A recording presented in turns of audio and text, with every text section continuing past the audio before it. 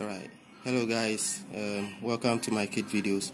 Today we're gonna see how we are going to use the Lilitech temperature controller.